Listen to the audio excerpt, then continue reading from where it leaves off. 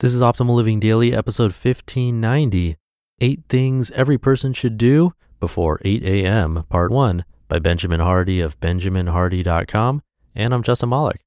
Happy Saturday. Welcome to one of the only podcasts in the world where blogs are narrated to you for free with permission from the authors. An award-winning podcast thanks to you. And I'm going to keep this intro nice and short for the weekend, so let's get right to it and start optimizing your life. 8 Things Every Person Should Do Before 8 a.m., Part 1, by Benjamin Hardy of benjaminhardy.com. Quote, "We would rather be ruined than changed. We'd rather die in our dread than climb the cross of the moment and let our illusions die."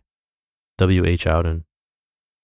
Most people's lives are a reflection of their past rather than their future. For most people, today will look quite similar to tomorrow. 2019 will look similar to 2018. Most people's lives are highly predictable, and there's a very good reason. Your brain is quite literally a prediction machine designed to keep you from situations and scenarios filled with uncertainty and possibility of failure. According to several psychologists, the foundation of all fears is the unknown. We want our lives to be predictable. We don't want to deal with the intense emotions involved in doing something new and different. Trying something new and attempting to change your life will, without a doubt, cause anxiety. But according to the philosopher Soren Kierkegaard, quote, "To venture causes anxiety, but not to venture is to lose oneself. Anxiety is the dizziness of freedom," end quote. In order to move forward in your life, you'll need to embrace difficulty and uncertainty, or what you might typically consider anxiety, which Kierkegaard called the dizziness of freedom. Embracing a bigger future is how you change. And according to Albert Einstein, quote, "The measure of intelligence is the ability to change," end quote. The only way to change is to stop explaining your life by your past and start explaining your life based on your future. You get to design your life and your future, but in order to do so, you must stop living from your past. Today can't be the same as what happened yesterday. If you really want to get healthy, then you probably can't eat today what you ate yesterday. Stop repeating the past. Rather than repeating the behavior of your past, you need to act today based on the life you want to have tomorrow. If you wait for tomorrow to start acting how you should today, then you really are just repeating yesterday. As Professor Harold Hill has said, quote, "You pile up enough tomorrows and you'll find you are left with nothing but a lot of empty yesterdays," end quote. Developing confidence and changing your life. You cannot have confidence in your life without positively moving forward toward a bigger and better future. If your days, weeks, and years are repeating of the past, then you're not confident. Living a comfortable and predictable life is actually a clear reflection of your lack of confidence. You can only have confidence after you've begun living a better life, and then that confidence allows you to think bigger about what is possible. Confidence is the byproduct of prior success. This is one of the reasons it is completely essential that you begin your morning with a routine. The purpose of a morning routine is to get yourself moving toward your grand and exciting future. If you don't have an exciting future that you're working toward, then you are literally stuck in the past. And when stuck in the past, you cannot change your life, but only repeat the patterns that got you here.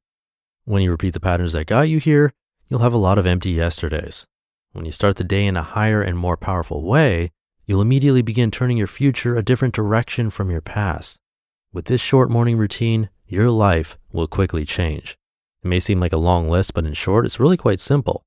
Wake up, get confidence and motivation, get inspired and connected, get your body moving, act courageously, create something, and put a little energy into your key relationships. Let's begin. Number 1, get a healthy 7+ hours of sleep. The National Sleep Foundation, NSF, conducted surveys revealing that at least 40 million Americans suffer from over 70 different sleep disorders.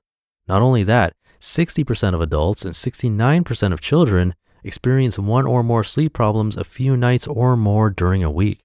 In addition, more than 40% of adults experience daytime sleepiness severe enough to interfere with their daily activities at least a few days each month, with 20% reporting problem sleepiness a few days a week or more. On the flip side, getting a healthy amount of sleep is linked to increased memory, longer life, decreased inflammation, increased creativity, increased attention and focus, decreased fat and increased muscle mass with exercise, lower stress, decreased dependence on stimulants like caffeine, decreased risk of getting into accidents, decreased risk of depression, and tons more. Google it. The very act of waking up earlier will create an enormous sense of motivation in your life. Like confidence, motivation is the byproduct of action. You can't be motivated without taking positive steps forward toward a desired future. As Harvard psychologist Jerome Bruner said, quote, "You're more likely to act yourself into feeling than feeling yourself into action," end quote. Waking up early has the power of making you psychologically bulletproof. If you wake up early and rather than getting sucked into the distraction of your smartphone or the addiction of stimulants, you start vividly imagining your desired future and boldly acting toward that future, then your life will quickly change. It's not rocket science. It just takes having something worth striving for and taking action. Motivation is something you must create every day. You can only be motivated if you're moving forward.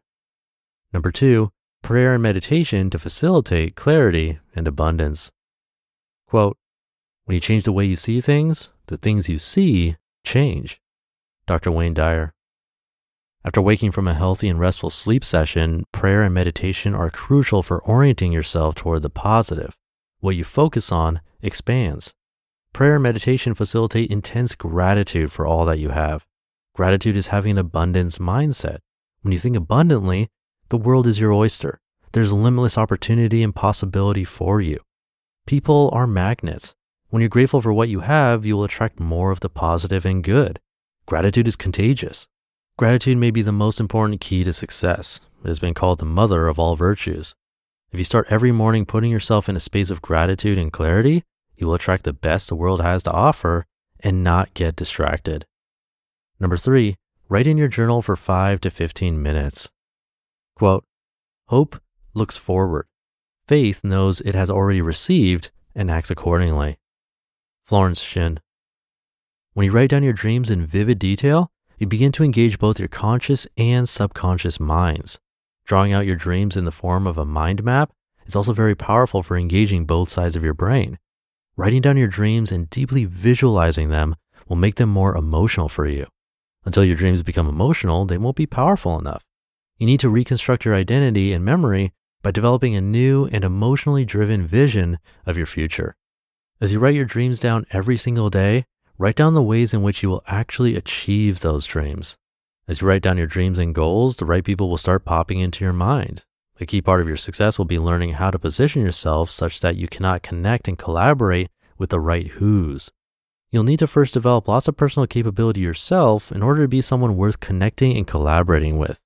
You need to make a firm and committed decision about what you want to become a master of, embrace fully the process of development, only care about what certain people think and ignore everyone else, become so good you cannot be ignored, help the right people further their goals, invest in the right mentorships, make it about your mentor's goals, be a giver, never lose track of your why, never become complacent about the success you experience, make huge requests, and ask to collaborate with your heroes once you've established credibility and help them in incredible ways. All of this stuff can and should happen in your journal long before it occurs in reality. You then act and continue acting in powerful ways and watch as your journal entries become more vivid and clear. Watch as your goals become realities quicker and quicker and quicker. Number 4, hear that in tomorrow's episode. You just listened to part 1 of the post titled 8 Things Every Person Should Do Before 8 a.m. by Benjamin Hardy of benjaminhardy.com. And I'll have some comments, but first, this episode is sponsored by Skillshare. The online learning community is offering our listeners 2 months of free premium membership. Explore new skills, deepen existing passions, and get lost in creativity with classes from Skillshare. There are a ton of fascinating classes on Skillshare on topics including productivity, which you hear on this show a lot. I'm in Simple Productivity, How to Accomplish More with Less from Greg McEwen. You've probably heard his name before. I've mentioned him before, but also in articles I've narrated. He's an expert in productivity, so it's a perfect fit for you as a listener of this show. And the class is like a mix between productivity and minimalism. That's essentialism. But they have a lot of amazing classes on there. Skillshare offers classes designed for real life so you can move your creative journey forward without putting life on hold. Their short classes are a perfect fit for your busy routine. You'll create real projects and get the support of fellow creatives so you can accomplish real growth. Explore your creativity at Skillshare.com/old, where our listeners get 2 free months of premium membership. That's 2 months free at Skillshare.com/OLD. And thank you to Benjamin. I'll finish the rest of his post for you tomorrow. A morning routine is one thing I could definitely work on myself. I still have the bad habit of checking the phone first because that's where my alarm is. And then that leads to checking if there are urgent emails, which then leads to less urgent stuff. Next thing I know, I've been in bed for 30 minutes after waking up. But it is something I want to change.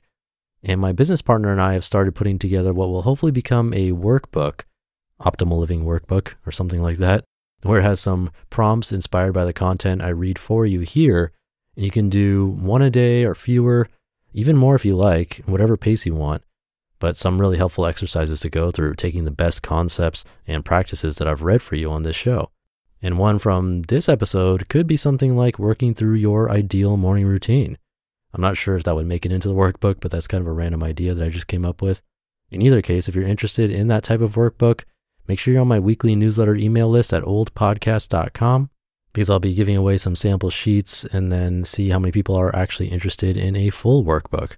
If enough people are, we'll make it happen. And this was fairly long, so I'll leave it at that. Thank you for being here and listening every day, including weekends. And I'll be back tomorrow to finish up this post where your optimal life awaits.